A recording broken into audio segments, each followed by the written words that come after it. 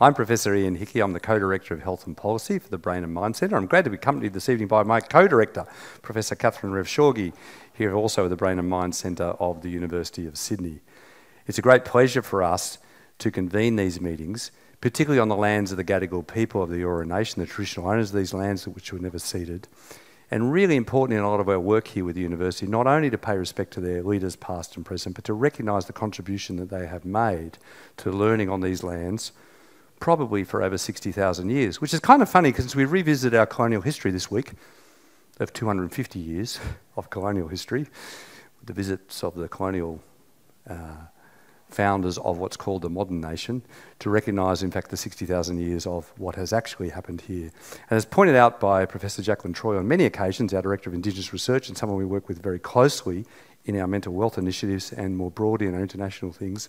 For those of us who washed up in boats in the recent times, including my relatives from the west coast of Ireland, we've been here for a short period of time, but the values of the traditional people of these lands, particularly around collective action, particularly around social cohesion, particularly about the mental health of all, not just of me, but the mental health of us as a collective concept, has been here for a very long time.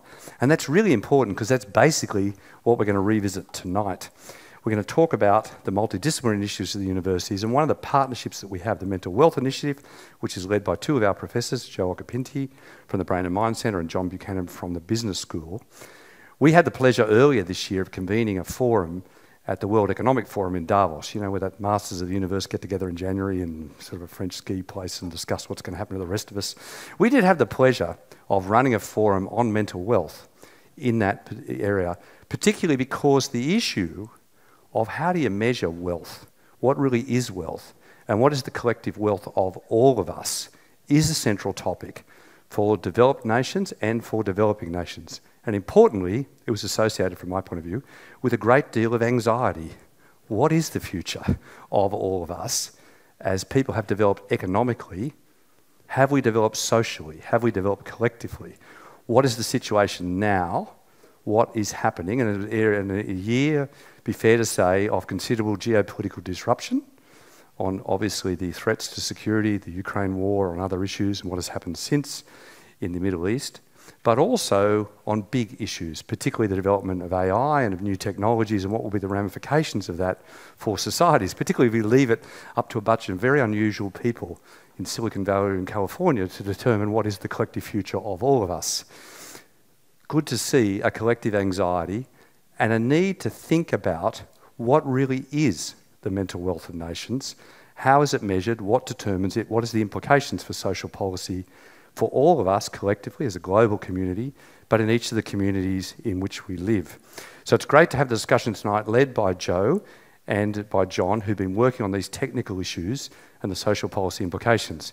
Important to have our other guests, particularly Richard Dennis as the Executive Director of the Australia Institute, a group that kind of cares about what is the relationship between economic development, social policy choices, economic choices, as to comment on that.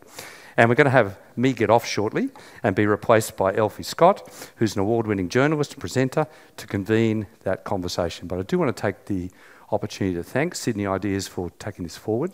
These are really important issues to us at the University of Sydney. Mark Scott, our Vice-Chancellor, and David Thodey, our new Chancellor, have made it clear that being significantly engaged, the social licence to operate, what is it that universities actually contribute? To what extent are they genuinely involved in providing technical and academic expertise into the major social issues, is the basis on which our lives, our public funding and our contribution needs to be measured on an ongoing basis. So we're really glad to actually talk about what we do academically, have people like Richard comment on its utility or not in the wider world, and then happily have discussion with you as a wider audience as, from a societal point of view, what do you value? What is that mental wealth? Not just mental health, but how do we measure that in the wealth of the nations in which we now reside? So I'm going to hand over at this point to Elfie. Take over, please.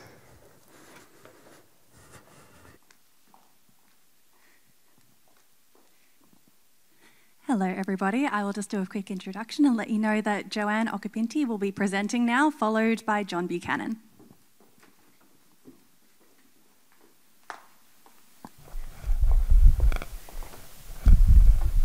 Thank Thank you, and good evening, esteemed colleagues, ladies and gentlemen. Thank you for joining us for this pivotal discussion. I think most of us would agree that since the pandemic, mental health there's really been a growing understanding of the potential impact of mental health on us all, silently impacting our families, our communities, our workplaces, our productivity and our future. Despite decades of research, statutory inquiry, system reforms and action plans, and significant investments by government, business and philanthropy, rates of psychological distress and mental disorder are not decreasing. In fact, for young people, rates are increasing. At the Brain and Mind Centre, we've been working over many years to understand how we can really turn these trends around. One of the most important insights from our systems modelling and simulation work has been that while strengthening mental health systems is crucial for providing quality and timely care, it simply isn't enough. Because, and to use a bathtub for a simple analogy, the inflow of people with mental health issues is far exceeding the outflow, or the mental health system's capacity to help people achieve recovery. So the level of distress and disorder across the population remains elevated. The way forward seems straightforward. We simply need to turn down the tap. The problem is that research has pointed to a complex array of social factors contributing to that inflow. Things like domestic violence and social media and housing insecurity and adverse early life exposures and an erosion of our social cohesion and many, many more that overwhelm policymakers. But we at the Mental Wealth Initiative have been asking, what if these social determinants are merely symptoms that are distracting us from addressing a key root cause? What if the key to better social and psychological health actually lies in fundamentally transforming the very foundation of our economy? Let's take this lens to the issue of youth mental health. Economic policies can have unintended consequences that directly and indirectly affect youth mental health. For example, while industrial relations reforms implemented since the 1980s and 90s in advanced economies have improved business flexibility, they've also increased job insecurity, intensified work pressures, and reduced the financial security of households. While deregulation of the financial sector has created a more competitive financial system, along with other economic policies, it has also seen household debt soar. These can have knock-on effects of increasing parental stress, family conflict, disengagement, can increase the risk of drug and alcohol misuse and domestic violence, all of which significantly affect youth mental health. Also, research has shown us that unemployment and underemployment are direct contributors to suicide rates. Yet labour underutilisation amongst young people has reached nearly 25%. Last year, 9 in 10 young Australians reported experiencing financial difficulties. 70% were struggling to find affordable housing, and 20% were experiencing food insecurity. It is clear that young people today are facing vastly different structural pressures than previous generations, eroding their well-being and resilience. So how did we get here? What the last 60 years has shown us is just how powerful the rhetoric around a single metric can be in shaping our world. Since the founding meeting of the OECD in December 1960, which firmly established economic growth as the foremost global objective, GDP has become entrenched as a top-line indicator of a government's good management of their economies and welfare of their nations. Since then, GDP has been used to justify economic policy focused on the pursuit of greater and greater consumption, economic efficiency and worker productivity to the point that our health, social, political and environmental systems are now showing significant signs of deterioration and fragility. Economic policies has shaped a world where insecurity and anxiety about the future is taking hold, where scarcity, inequality, high competition and a focus on individualism is breeding self-interest, distrust, fear, and eroding our sense of community, leaving us feeling isolated and disconnected. Coupled with the existential threats or existential uncertainties of generative AI-driven job displacement and climate change, there is a growing sense of hopelessness amongst young people that their ambitions for the future will not be fulfilled, creating fertile ground for youth mental health issues to continue, which is outpacing the capacity of our treatment systems to respond. We will not be able to effectively and sustainably address the youth mental health crisis until we understand that economic policy is unequivocally mental health policy. There is no instrument more powerful in changing the course of our nation's mental health trajectory. And the international community agrees. In May this year, I had the privilege of being invited to attend the 77th World Health Assembly, where member states overwhelmingly endorsed a special resolution to recognise the inextricable link between economic policy and health, including mental health, and work to realign economic health with the well-being of ecosystems, communities, and individuals. I've also recently returned from New York, where the UN General Assembly adopted the Pact for the Future. Among its action items, the Pact formally recognises the inadequacies of GDP and calls for urgent development of measures of progress that better support sustainable development. These events mark a significant milestone in the global wellbeing economy movement. Countries including Scotland, Wales, Iceland, New Zealand, Finland, Australia, and others are leading efforts to measure prosperity beyond GDP. Specifically, they are incorporating a broad range of indicators including educational attainment, health, income inequality, and environmental sustainability into their national frameworks. And in Australia, we have the Measuring What Matters framework.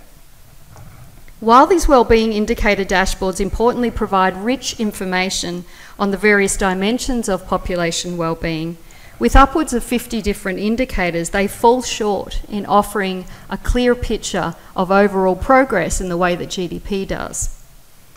As a result, GDP remains a privileged indicator used to justify policies that are eroding our our well-being and resilience, with investments to foster social and environmental well-being secondary objectives if nations can afford it and if it's politically convenient.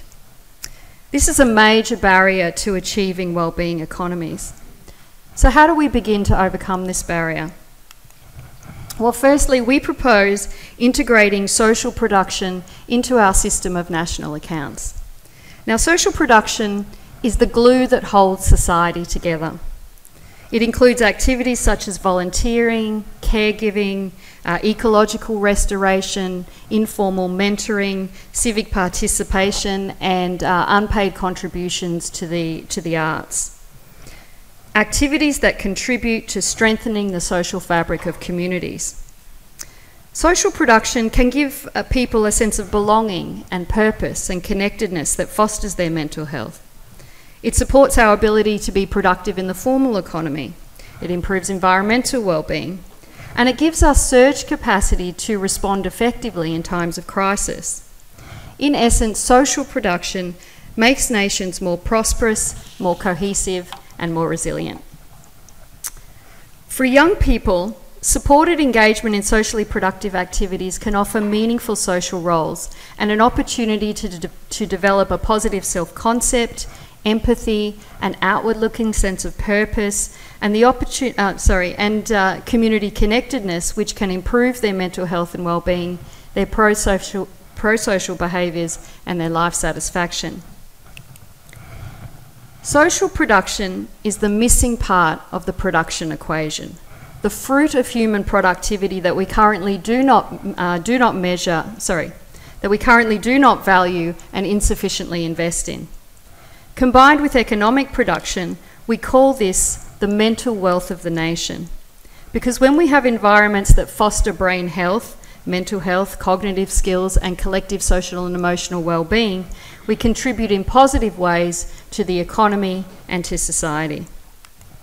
So measuring, monitoring, and regularly reporting on the value of social production and having it integrated into the national accounts rather than an aside, we hope will help catalyse a cultural and political shift towards a more balanced view of national prosperity. This shift can foster a new narrative and open new doors to innovative solutions for rebuilding our social fabric. Two ideas in particular that we think offer promise are firstly the social production wage, which offers a living wage in exchange for engagement in socially productive activities, and national time banks, which allow individuals to earn time credits by providing social production related activities to others, and then they can use the deposited time credits to access services they might need in the future. And you can read more about time banks in the QR code on your screen. Both policy innovations offer promise in strengthening community cohesion, promoting inclusivity, contributing to tackling the loneliness epidemic, and enhancing social and economic prosperity, thereby creating positive environments for mental well-being. But these are just two ideas. There may be many, many more that we can propose as we start to engage with the idea of policies that foster the mental wealth of a nation. So in conclusion, we are where they were, at a pivotal moment in history that demands a new approach. The thinking and tools that guided us through the 20th century are simply not suited to the challenges and threats of the 21st century. But shifting the entrenched economic narrative and frameworks won't be easy, and it won't be achieved by progressive economists alone. We all have a critical role to play alongside economists in advocating for well-being promoting policy and legislation, in taking up new metrics, and in mobilising communities for change. We must push ourselves beyond our traditional boundaries to reshape economies that will foster health and well-being for all. Thank you.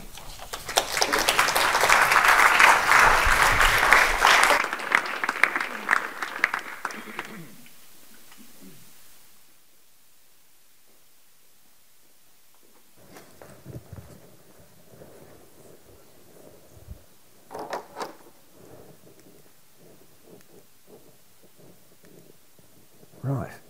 Well, thanks for that great introduction, Jo. I'm going to follow on from Jo's presentation to talk about the topic of mental well-being and social connection at work. Jo gave you a very good outline about what the mental wealth idea is about. I'm going to tunnel down and give you some details on what it means for issues at work and in the labour market. Can I give a little apology up front? I've only got 10 minutes and I prepared a presentation that's going to take about 40. So I'm going to cut it down to 10 minutes. So I'm going to skip through a lot of slides. We can come back to them later. So what I want to quickly cover is where am I coming from? What are we finding? And how can we help improve things? So just quickly, where am I coming from? I'm the labour market guy, right? Jo's from the Brain and Mind Centre. Jo and Ian came over and saw me a couple of years ago and they said, we've got this really interesting idea. Mental health is a really important issue, but we're not giving enough attention to building psychological strength on a collective basis. And I thought that's a really nice, simple idea. And they came to me as the labour market guy because workplaces are an important site where things are either strengthened or undermined. And what I want to share with you tonight are some of the really big facts that I think are worth reflecting on. Jo's talked to you about the rising mental disorders for the young, but I want to draw to your attention some of the really killer facts that are coming out of the labour market at the moment. Jo talked about insecurity, she talked about young people. But if you look at the workers' compensation systems, you've got to remember Australia's done a fantastic job on work health and safety, right? More per capita, fewer people are being killed and injured at work today than ever. It's a huge success story that we don't talk about except for mental disorders. And this is data from the New South Wales Treasury managed funds. And just look at the scale of that growth. That's total days off work from 2010 to 2021, basically coming virtually from nowhere to up to now 300,000 days a year. That's teachers and nurses. And remember, this is not just, these aren't insecure people in insecure jobs, right? It's turning it around. It's not just the problems of people on the periphery of society. These are people who are actually in jobs where there's a labour shortage. And this was confirmed also in the recent Royal Commission released on suicides in the armed forces and in DV8. Armed forces, except for the natural hazard of the job, they're one of the most secure jobs you could have. Look at medical separations, very similar period of time, right? From 2003 to 2010, around 600 a year. That's now up to 1,800 a year. Astronomical growth, and most of that growth is in mental health. The bottom three colours are mental health related. So in 2017, mental health related departures were 55% of the armed forces. They're now 75%.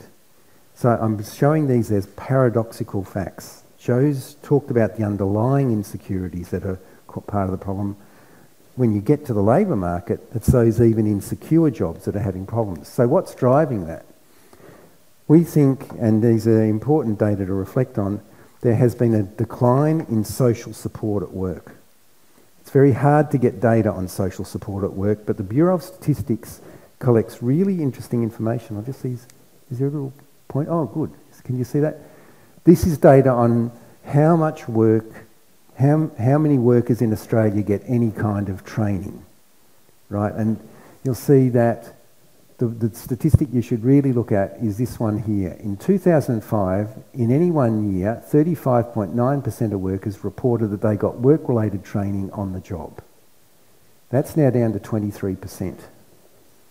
Right, so what we've seen is on-the-job training is a good proxy for kind of the support you get at the workplace. But wait, there's more. If you go to the household income labour dynamics of Australia, it's been tracking 15,000 families and workers for over 21 years now. And this is just some basic data that was pulled out by the Black Dog Institute that's highly relevant.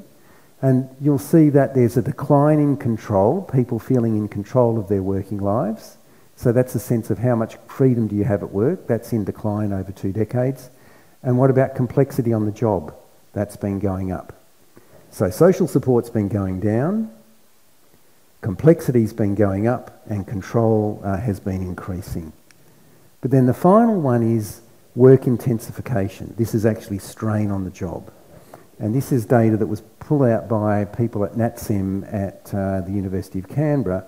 And there's a direct correlation between work intensification, where work intensification is high, your mental health is comparatively lower, significantly lower if you're a male. So the really interesting question is, what do you do about it? And Joe gave you some insights into this. And we've got an agenda which says you've got to look at this at three levels. At the national level, you've got to think about what's the metric for success. And that's a big game, right?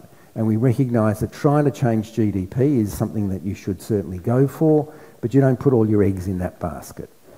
We also think that you've got to think about getting practical tools that people can use day in, day out to track the kind of problems that I've identified in those earlier slides.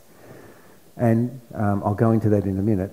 And then the third part of our research program is working with people at pivotal points in the labour market who can, by changing their practice, have knock-on effects for changing other people's practice.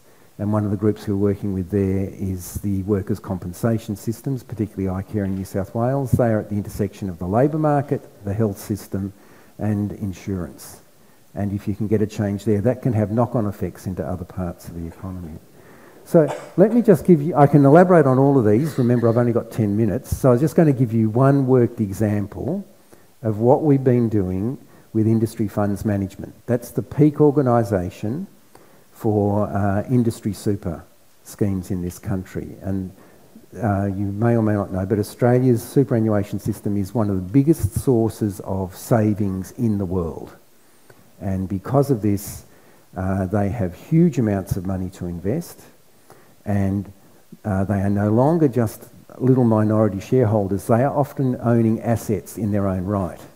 And they're not speculative investors. When they invest for 20 to 30 years. So they've got a problem. They recognise these are issues. How do you maintain what they're calling a socially sustainable workplace? And they've approached us, and we're working with them to try and clarify how do you generate a socially sustainable workplace. And they said they wanted metrics. And we said, well, hold on a minute. As typical academics, we said, maybe it's not that straightforward. You just don't dive straight into metrics. And they've been a delight to work with. They're perfect partners. And we said, if you want to really get clarity about getting a sustainable workplace, you've got to have an understanding of who's responsible for managing it. And that's actually quite difficult, because when you look at the assets that the super funds own, there are 6 different levels of management.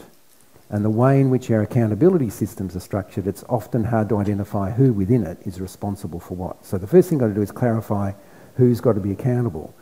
You've then got to be asked, what are they accountable for? And this is where they own some ports, for example.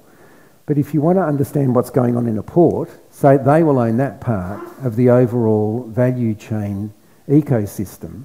But what goes on in a port is shaped by the shipping lines, the exporters and importers owning the cargo, those who own the container parks, transport operators and stevedores. So that's the second thing. You don't just have to know who and how, you don't have to get better coordination with management. You've got to have clarity about what it is you're tracking.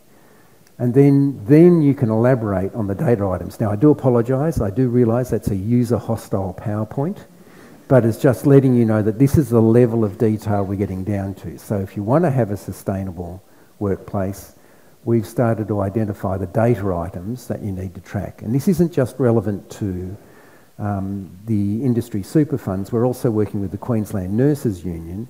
They also have a very difficult issue in socially sustainable workplaces, and this is where the projects are helping each other and clarifying the data items that you could go through. So how are we to conclude? Basically, as a research program, we are, as academics, not your typical academics. Jo and I have both worked outside the normal mainstream. For us, policy is a domain that needs its own research. You just don't go away and figure out what the problem is. Academics are really good at figuring out what the problem is. It's figuring out what to do about it is another example of another problem in itself. And we spend a lot of our time researching the options. And so I've given you a little case study of what we're doing with the super funds and the Queensland Nurses Union. That's part of this research program. Understanding the problem, but also identifying ways forward. But I did want to finish with a note that we are also realistic. You can research a really good solution, but often people don't want to follow it. So as academics, we unpack critical paradoxes, which is what academics do, and we get quite excited by that. So even if no one implements any of our ideas, we've introduced some interesting ideas along the way. So thanks for giving me the time, and I can elaborate on any of this in your questions.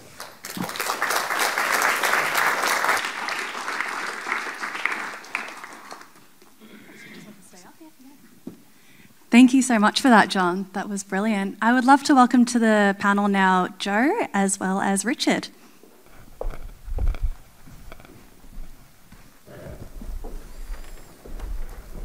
Okay, so just before we jump into this part of the session, I will tell you that we will have a Q&A segment at the end. So you can submit questions via Slido if you would like throughout this section. Just head to slido.com and tap in mental wealth as your little key code there. And you can submit online, or you can just pop your hand up if you're in the audience with us tonight. So, we do have a ridiculously impressive panel with us here. So, John as a labour market expert, Jo as an epidemiologist, and Richard as an economist. So, we're going to have a very interesting session.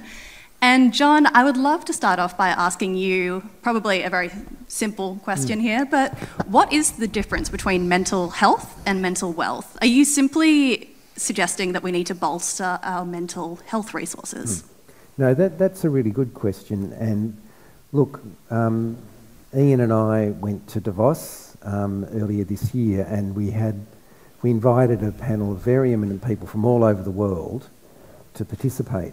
And I'm somebody who's had a lot of experience in organising these panels.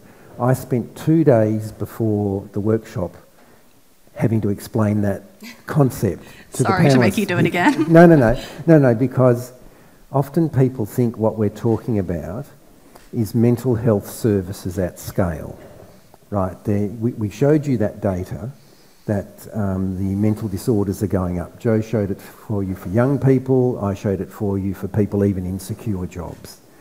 But it's the solution to that isn't to have more psychologists and more psychologists and psychiatrists. You saw the scale of the increases. I mean, I don't know if you look at Jo's numbers, they are astronomical. There's something going on with young people. There's something really very sad going on with young people in terms of the mental distress they're going through. But if we simply train more psychologists and more psychiatrists, we are letting the generative mechanisms that are creating the problem just simply get off the hook. And the driving force for us is, how do you stop the problem at source? And so the key ideas we picked up from some British researchers, they basically said, as we look out to the future, in the past, success of a society has been determined by producing monetised material wealth. That's what GDP is. But they said, as we look out over the next 50 or 100 years, we're going to have to look at the mental dimension of life. And that's where we get that notion of mental wealth. There's monetised material wealth, but the mental dimension is, as a society becomes more mature, is the domain through which we can flourish. Thank you for that. Richard, as an economist, do you acknowledge the shortfalls of GDP? Oh, yeah, of course, and everyone does. Look, GDP is just a number.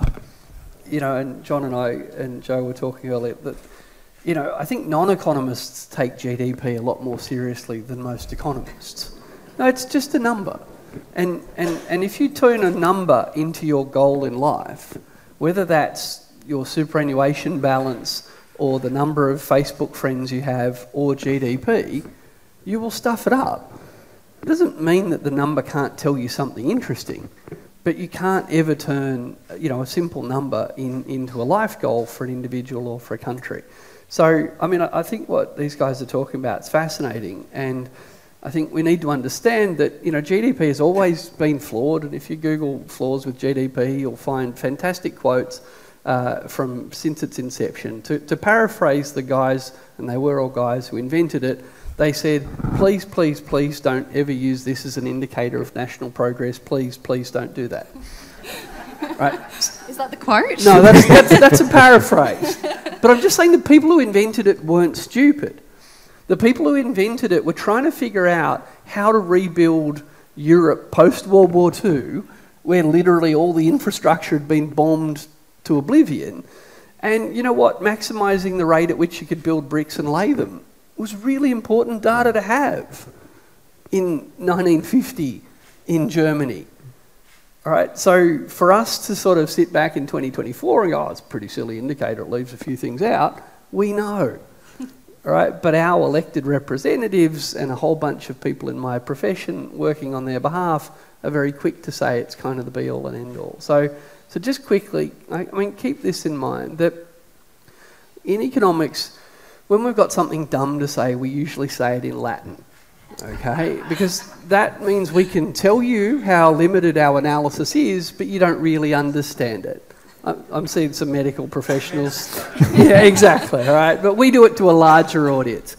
So in economics, we make a lot of claims, all other things being equal. Ceteris paribus, we say. Ceteris paribus. All other things being equal. So to be clear, if I said, John, all other things equal, would you like $10,000? Yes. Right, good answer. No, most people, why wouldn't you? But if I said, John, would you like $10,000, but along with the $10,000, you don't get to spend any time with the people you love most for the next 10 years, would you take the $10,000? Right, he wasn't wrong the first time he said it. But if we say, look, all other things being equal, wouldn't you rather live in a society with a bigger GDP than a smaller one? Yeah, you should. You really should. But if the way we're growing GDP is ruining our lives, ceteris isn't paribus anymore. That's not Latin, by the way. Right? All other things aren't equal. So it's just a simple trick. Right? We're focusing on the bit we can measure, personal income or national income. We're focusing on that with laser-like focus, and we're ignoring all this other stuff. And economists never said ignore all that other stuff. We never ever did, and you really, really shouldn't. But now we've kind of got this bizarre situation that we believe we have to maximise GDP, and we're struggling with the irony that it's making us sad. Well, we shouldn't do the things. Like, don't take the $10,000. Don't take that extra 0.1% economic growth if it's ruining the lives of your kids. But these are subjective decisions that we have to make, and more information will help us make it. But those trade-offs have always been there, but we've been trained to just look at the simple to measure stuff. Yeah, absolutely. Jo, you mentioned young people in your presentation, and you're focusing in on the mental health of young people. But I wonder what groups would be captured by a mental wealth economy that aren't currently captured by that GDP metric? Sorry, just repeat the question. Oh, yes, of course, sorry. So, I mean, when we're talking about the contributions that certain groups make, what sort of contributions are being missed by GDP? Yeah, so when we have been making efforts at measuring social production to really understand, who's doing what in terms of what we're not seeing in our macro measures. And we measured Australia's social production based on the time use survey. What we found was that I think Australians were contributing $288 billion per year in terms of social production. I think that's about 14% of GDP. We did the same in the US. We worked with Harvard and the Reform for Resilience Commission and Rice University's Baker Institute for Public Policy to develop or to estimate the US social production, and it was around $2.3 trillion, which is about 9.8% of their GDP. And what was interesting about those estimates is looking at the breakdown, as you were saying. And it's those people that are traditionally undervalued in the formal economy that are making the greatest contribution. So the over 65s, the unemployed, women, young people were making a surprisingly large contribution than we anticipated. But what's important is not the absolute number, and these absolute numbers are at the moment flawed because we don't have a good data ecosystem to measure social production. The time use surveys are really only providing us 4 of the 8 categories that we consider to be social production. So we do need to strengthen the data ecosystem so we get a full picture. But the absolute number is less important than the relative change over time. And that's why we're working with the OECD, who have data across 10 countries, across several decades, to try and estimate what's happened to social production over time, with a view to trying to encourage countries to measure social production moving forward so we can report it on a regular basis, quarterly. At the same time as they're releasing GDP figures, we can release social production figures and really change the discourse about what makes us a prosperous nation. John, why are we talking about mental wealth now? Why is it more relevant than ever before? Well, I'm not sure that it's more relevant. I think it's always been relevant. I mean, if you look at the kind of philosophical debates about what a meaningful life is, it's been about companionship and contemplation. You know, they're like the really big ideas if you go back to Aristotle. And that's not monetised material wealth. If you live a worthwhile life, they're the issues that count. And I suppose that's what we're getting back with. We're looking at the broader sense of companionship in a very broad sense. So when you're talking about on-the-job training, which is what I was showing you that data on, that is a form of social support and companionship. So I think what's the reason, the technical answer to your question is, the British chief scientist in 2004 said we've got to think about how do we flourish as a society into the coming decades. 350 of his closest friends as researchers got together and worked really hard to come up with this idea. They then put it out in the at the beginning of the GFC, and the idea got lost. But I think what's happened, you know, particularly with the rise of mental health challenges, I think more people are asking, we just don't need services at scale. We need to take this issue of prevention more seriously. So I think that's, they're, if you like, the social determinants of why the issues emerge. But I do think it's always been there. If you look at the debates in philosophy, if you look at what policy's been trying to do, there has been a respect for this stuff. It's just been not elevated as much as we're trying to elevate it now. Yeah, right. And Richard, I mean, watching Jo and John's presentations earlier as an economist, how do you look at something like this and think about the sort of practical policy frameworks that could implement something like this? Yeah, great question. I'll just take off on what John was saying on my way to answering that. I mean, everyone knows GDP's a bit silly, right? We really, really do. So one thing GDP doesn't capture is, you've heard, household production, you know, or volunteer work. So the irony is, if I go and pay someone to give me a massage, I don't know if that was me or not. If I go and pay someone $50 to give me a massage, it counts in GDP. But if John and I give each other a massage, it doesn't count. Right? I'm sure everybody wanted that image. But so if we've got kind of healthy relationships where we can help each other out, it literally doesn't count. But economists know this. I can't stress this enough. What GDP captures are transactions, not production, transactions. So when there's production for which there's not a transaction, right? When there's a back rub that didn't get cash for it, it's not that we think it didn't happen. It's just literally not included in the thing we call GDP. So a lot of the economic growth that we've measured in the last 30 years is a direct consequence of the fact that, for example, a lot more women work now than used to. So their household pays for the production of services that they themselves used to produce. Right? So a woman who used to stay at home and care for kids or husband full-time now works full-time or part-time. All the cooking and cleaning that I'm using gender stereotypes, used to do didn't count when they did it at home, but now that they're getting paid to go to work, that counts in GDP, and all the services they buy count in GDP. And we're like, wow, look at all that magic economic growth. But that production was already occurring. It just moved from the unmeasured section into the measured section, because all we're measuring is the transactions.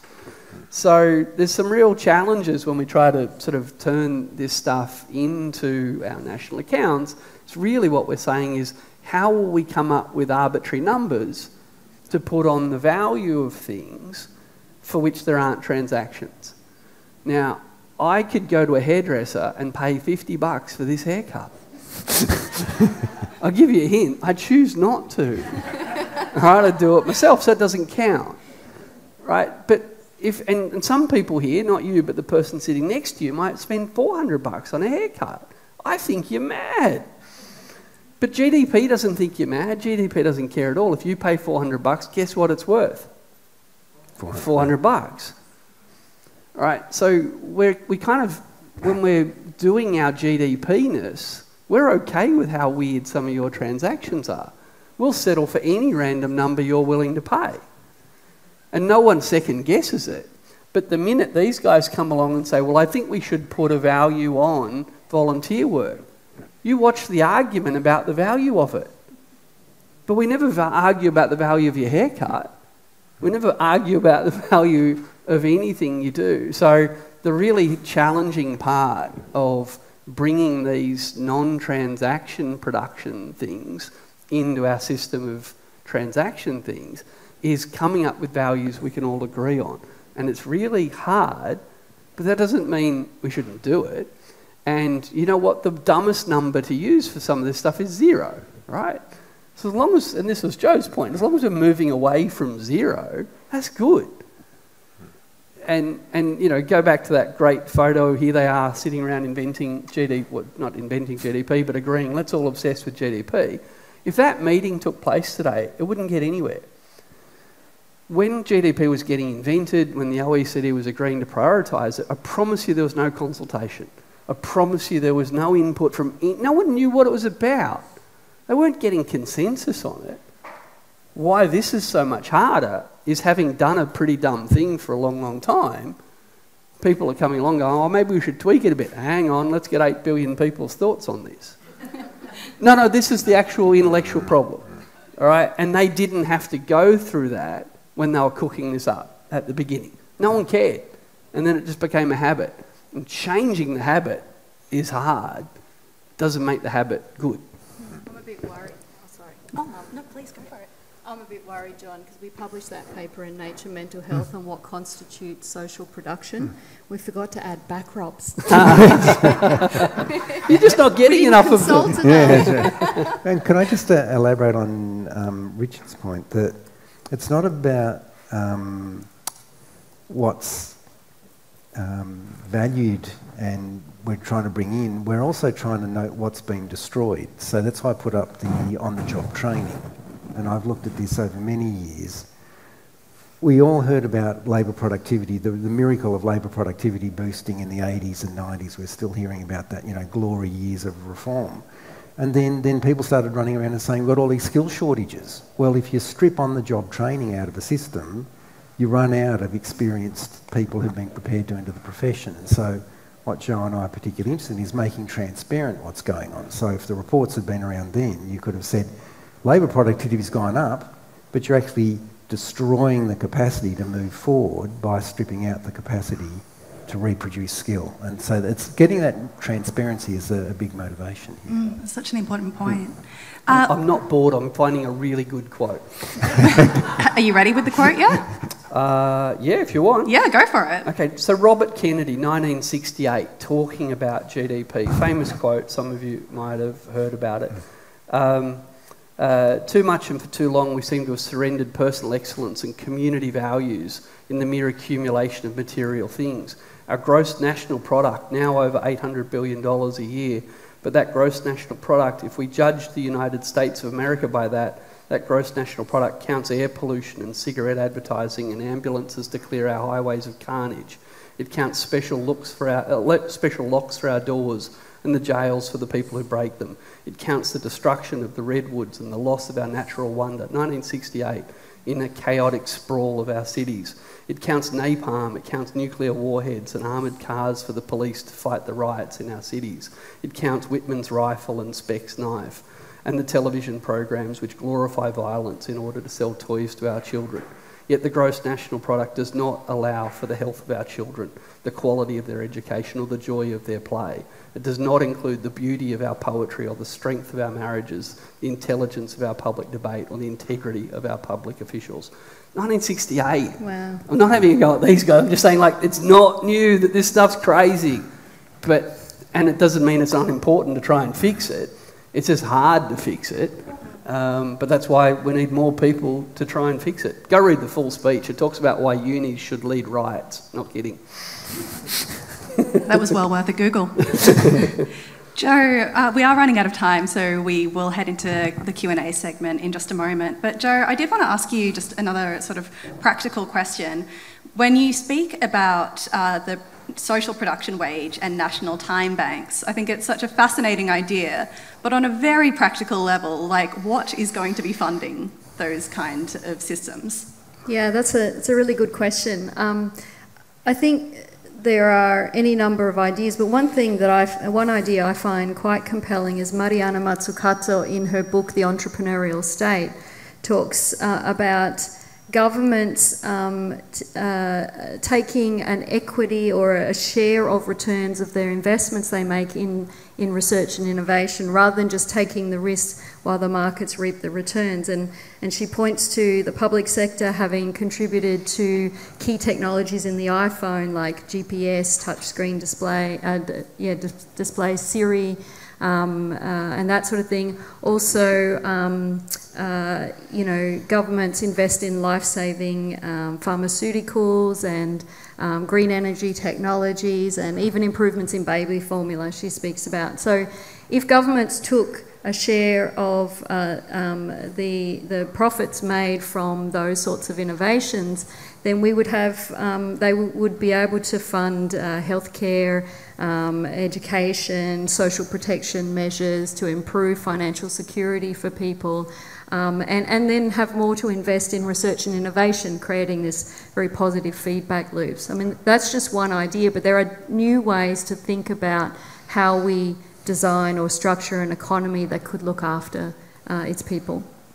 Can I give an example of the time banks too? Like the German engineering industry has pioneered labour standards for many decades, and they moved to the shorter work week.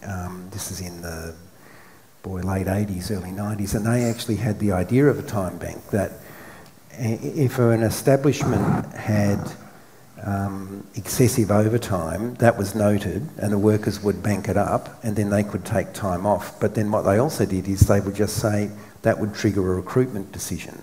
So by tracking time, you then actually engaged in labour flows. So instead of then the workplace becoming dependent on a small group of people working big hours, they would share the hours around. So there's actually quite a bit of experience around in time banks associated with industrial relations agreements and the like.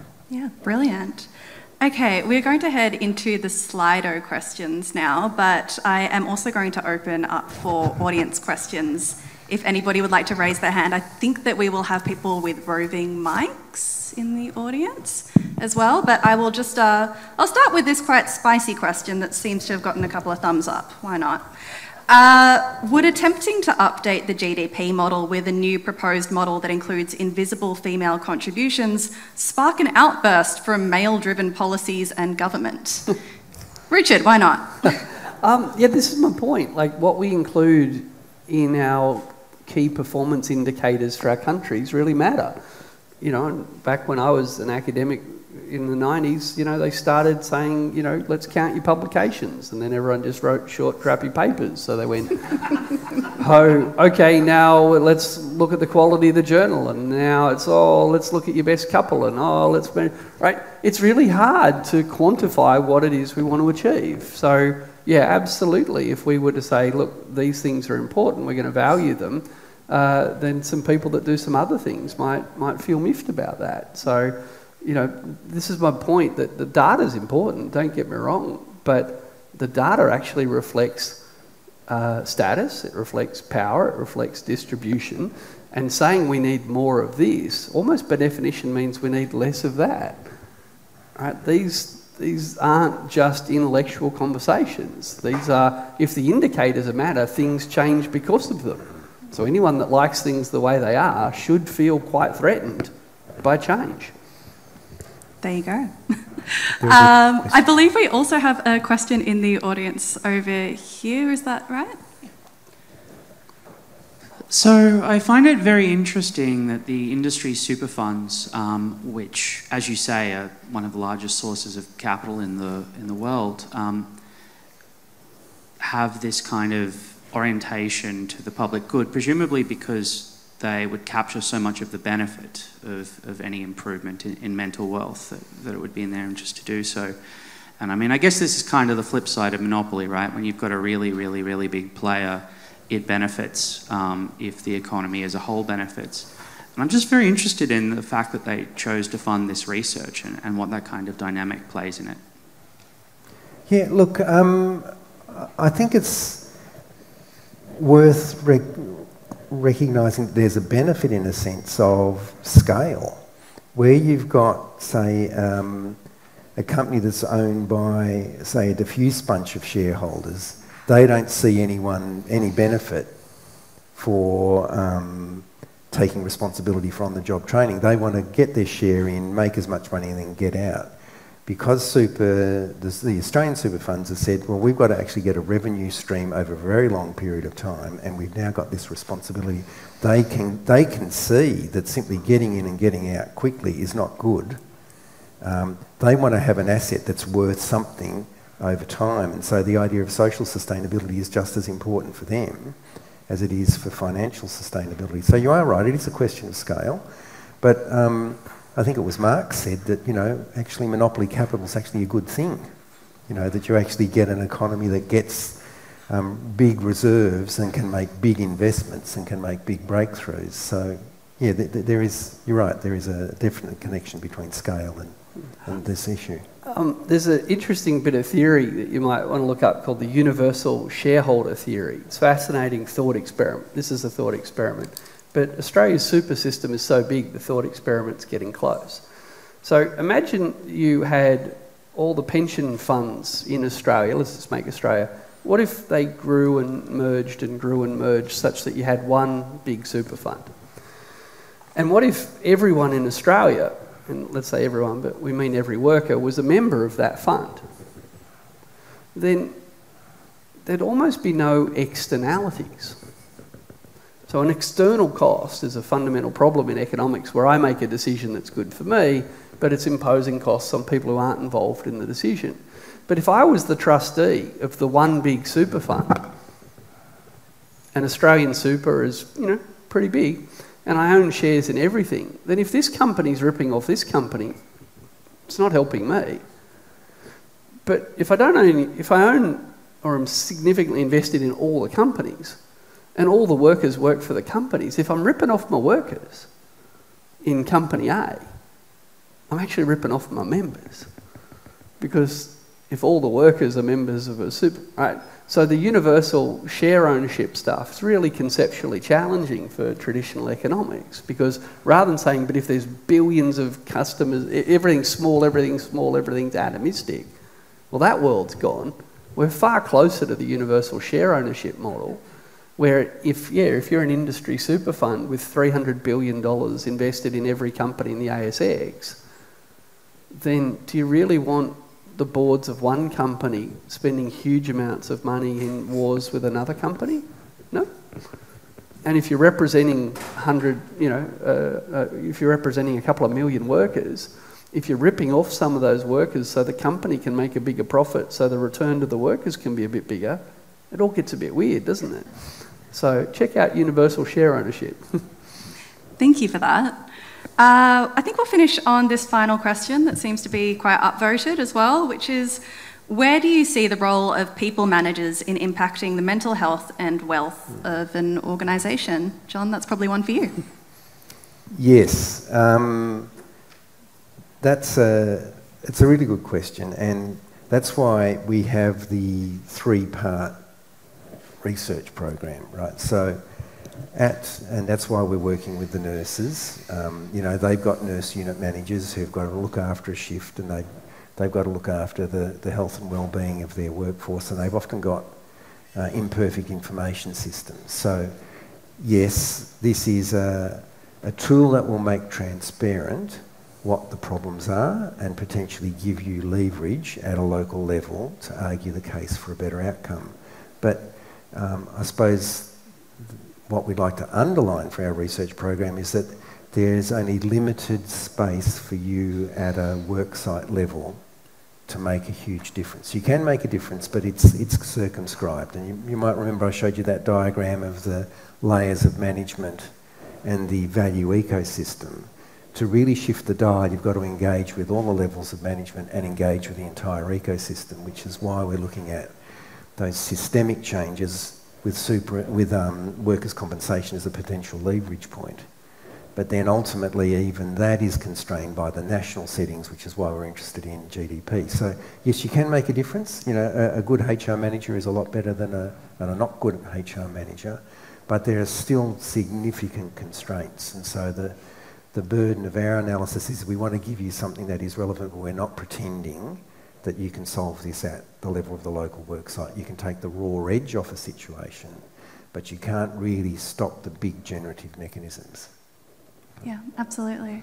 Okay, well, I think we're actually running over time already, so I think that we will have to close up the Q&A section. I'm so sorry to everybody who sent in the fantastic questions via Slido that I just had to skim past. But would you mind please giving a round of applause to our wonderful panel, Richard, John and Jo? Thank you so much. And we can answer questions. We're around. Oh, if people okay. If people have a particular question, we're happy to answer them or offer you references. Speak for yourself, John. Some of our panellists will be answering questions after this, so please feel free to grab them in the foyer. And again, thank you so much for everybody for joining us here and online. We really appreciate it. And for links to any of the resources that we have touched on in today's talks, please visit the Sydney Ideas website, which is sydney.edu.au/Sydney-ideas.